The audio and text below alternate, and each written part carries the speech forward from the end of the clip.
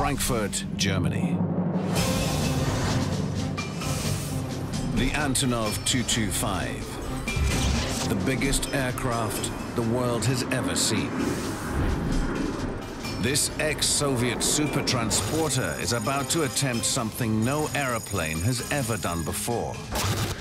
It plans to take on board the heaviest object ever to be carried by air and fly it 3,000 kilometers to Armenia. The gas generator and its base weigh 190 tons. It's an awesome aviation challenge. The aircraft is not capable to take such a concentrated load. This one bit of cargo is almost as heavy as the Statue of Liberty. Значит, такого груза еще самолет в воздух не поднимал. Ни один самолет в мире. И никто не поднимет, кроме нас. 1910. The riggers have laid out 2 long loading ramps leading straight up into Antonov's colossal cargo deck. To protect the generator, the base is cushioned by high-density rubber dampers, but it's going to be a tight fit. Еще сантиметр. Окей.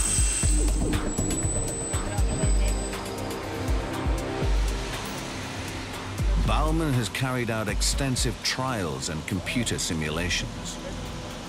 But now, he's finally about to find out if his sums stack up.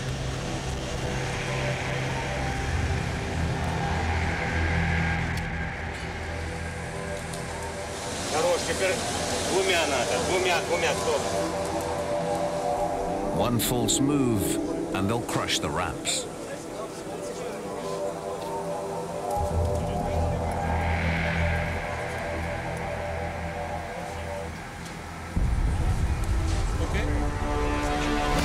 It's down. All 190 tons resting on the ramps. A perfect drop. Absolutely satisfied. There were no cracks and no noises, nothing. So Baumann's job is done. Technical director Viktor Zarzhinai takes charge. Now they must winch the huge load up the ramps and into Antonov's cargo hold.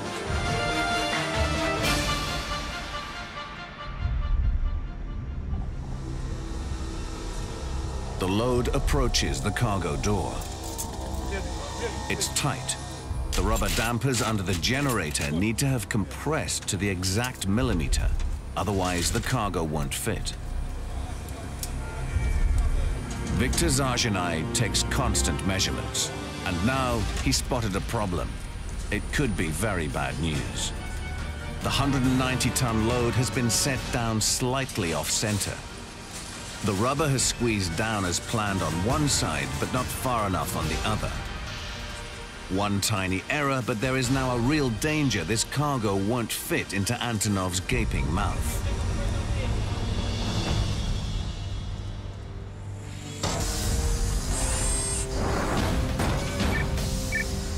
Sishen Mine, South Africa. One of the biggest iron ore mines in the world, with one of the biggest processing plants. Here the ore is crushed and refined before being loaded onto one of the longest trains on Earth. The ore flows 24/7, 365 days a year. But covering the next batch of iron ore, 40,000 tons of worthless soil and rubble. If mine boss Len Okamp can't shift it, the flow of iron will stop. He's relying on the behemoths, the biggest trucks ever built. But one of these giants is wounded. Behemoth needs a tire change. If a wheel goes, you know, it's got a lot of implications. We're costing a lot of money. The only way we can make it up now is to get the truck as quick as possibly back into the mine. If Okamp can't get the tire changed fast, then he won't hit the deadline. No more iron ore, Sishen Mine will grind to a standstill. Can you give me a time frame, please? What do you think? 3/4 of an hour. And I can have it back into the mine. You can throw the tons in 3/4 of an hour, sir. Behemoth's tire is 4 meters high, 1 meter wide, and weighs 5 tons. To change one, you need big tools. Problem 1, how do you jack up a 260-ton truck? Answer, you get a 130-ton Liebherr crane. It takes a crane to jack up a behemoth. Okay, we need some action going here, eh? We have to attend to it ASAP.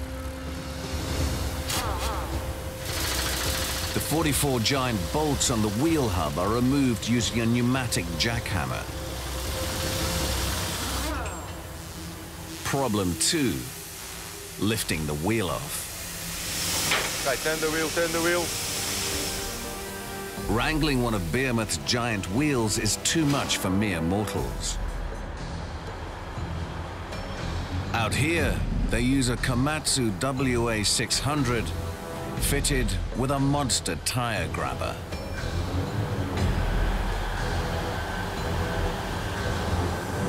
We're under pressure the whole time, you know, so I'm on top of the people the whole time.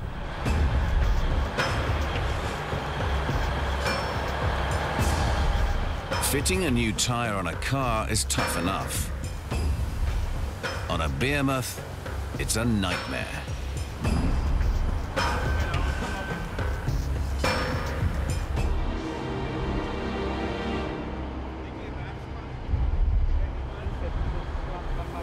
Okay, listen here, I need this job done now. I need this truck back in the mine.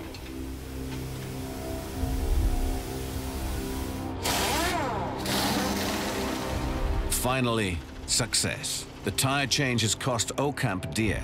He's now behind schedule. We've lost a lot of time. I need this truck back in the mine.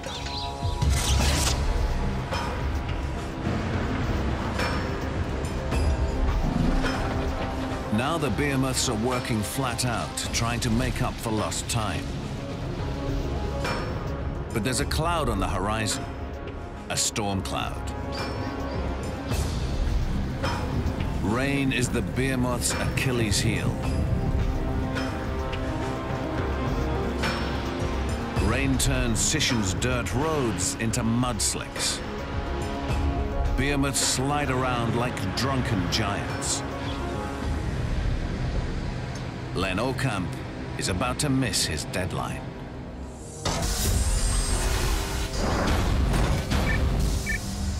Antwerp, Belgium. Miguel van den Eyn's mission is to launch Goliath, a 2,400-ton ship, onto the ocean. To do it, he's brought in Sea Monster, the Rambiz LR193 sea crane.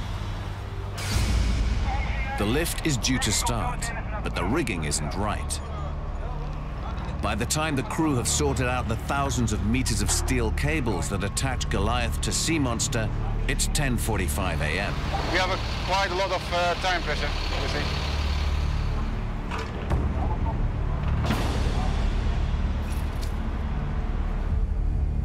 Finally, they are ready to move Goliath to the edge of the dock. Slowly, Sea Monster takes the strain. Goliath's enormous weight puts incredible pressure on the cables. Each of the monster's two cranes has two 235 horsepower motors, each pulling a cable that runs through a series of 16 pulleys before lifting the hook. The multiple pulley system means that the engines only have to pull down with a force equivalent to 36 tons to lift the 2,400-ton ship.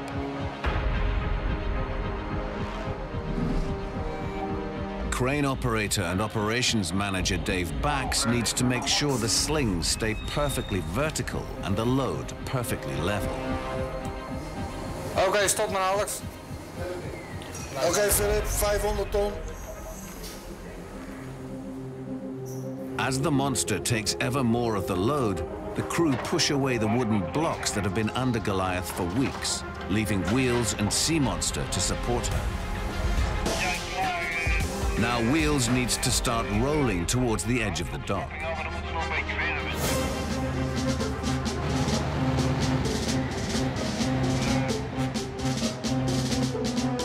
Max and the ground crew need to stay in constant communication. Laten we even zo stoppen, Dennis. Oké, is gestopt, Dave. Wheels and Sea Monster need to work in perfect synchronicity. 2-4, 2-4. Oké, staat niks in de weg aan de wal. If they get this wrong, too much weight could be placed on the quayside and it will collapse. If it goes wrong, it goes terribly wrong.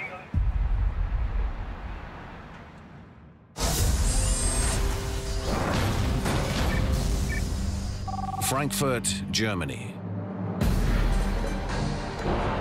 The Antonov 225, the largest aircraft ever built. This supersized Ukrainian jet is limbering up for a world record-shattering airlift. This is the ultimate in excess baggage. 190 tons of gas generator bound for Armenia. But the load is off-center. The rubber dampers on one side have not squeezed down sufficiently.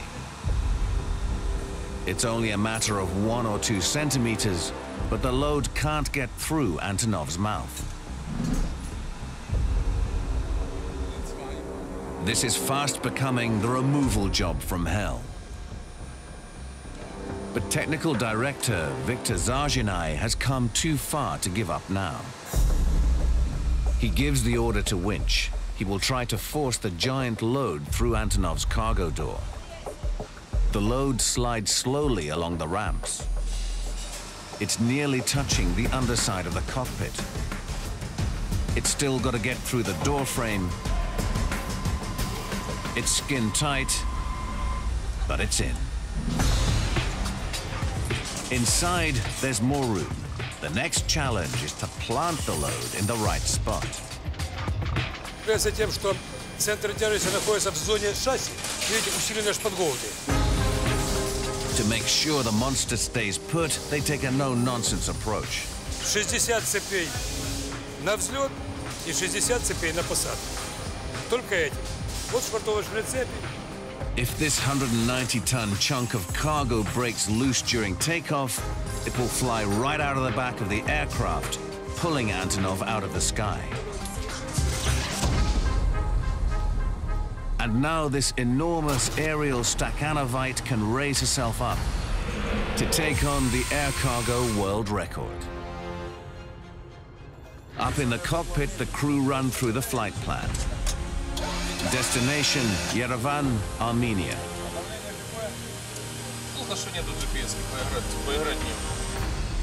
The biggest aeroplane ever built, carrying the biggest ever load. To get off the ground, Antonov will need 3,000 meters of Frankfurt's super long runway. Now weighing almost 640 tons, as much as 9 fully loaded Boeing 737s, Antonov goes for takeoff.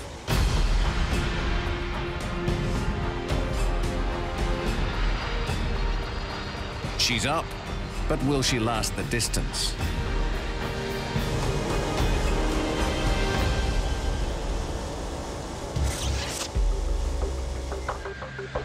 5:10 a.m., Armenia. The heaviest aircraft in aviation history descends from the sky.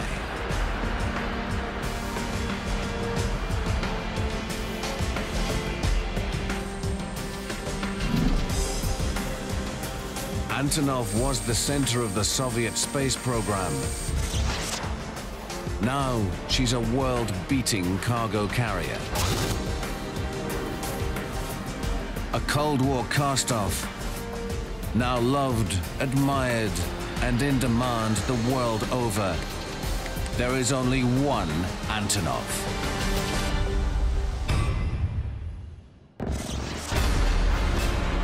In South Africa, Behemoth is trying to shift 40,000 tons of rubble in a matter of hours. Yeah, I'm on a lot of pressure at the moment. At the moment, it looks quite dicey.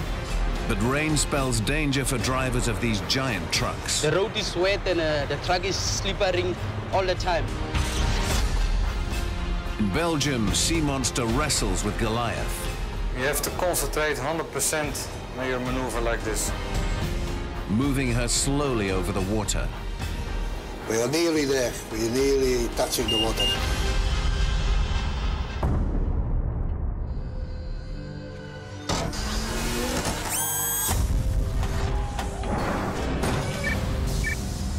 Sishen, South Africa. Mine boss Len Okamp is working under incredible pressure. He's got to get 40,000 tons of earth moved in just 10 hours. He's hauling 360 tons a time with the behemoths, the biggest big daddy of the truck world. But it's raining at Sishen Mine.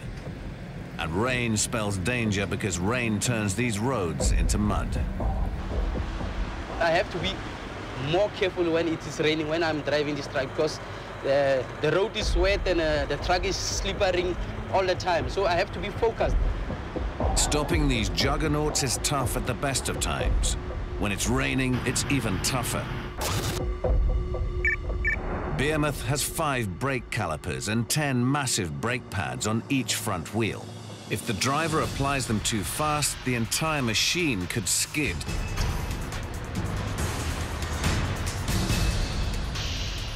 In an effort to cope with the rain, the drivers use their engine brakes.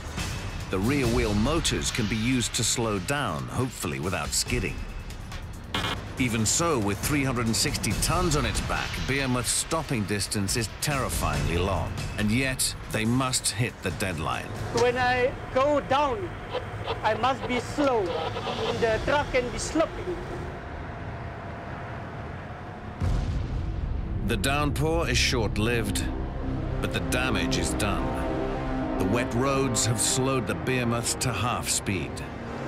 Despite the conditions, Okamp is pushing his crew hard.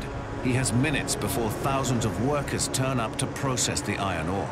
Yeah, I'm on a lot of pressure at the moment. At the moment, it looks quite dicey. He's not going to make his deadline. Okamp makes a tough call. Although the behemoths have not finished removing the topsoil, he's bringing in the smaller mine trucks to start collecting the uncovered iron ore. These behemoth babies are still monster-sized. They can hold 170 tons each.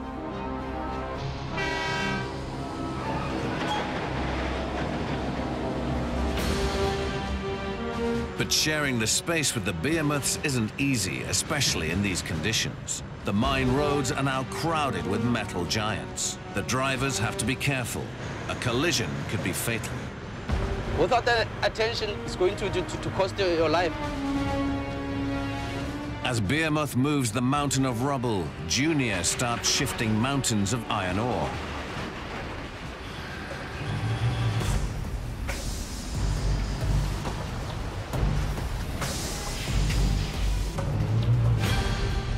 Despite the blown tire and the heavy rain, within an hour the behemoths have cleared the rubble. And everyone is safe, thanks to the skill of behemoth drivers. I love this truck very much. In the most difficult circumstances, the mighty behemoths managed to shift 40,000 tons of dirt in 10 hours, proving that they are lords of the earth. Okay, everybody, we had a tough task ahead of us today. We all knew the target was high. We pulled through together as a shift. We made it at the end of the day. I'm very proud of you guys. Yes.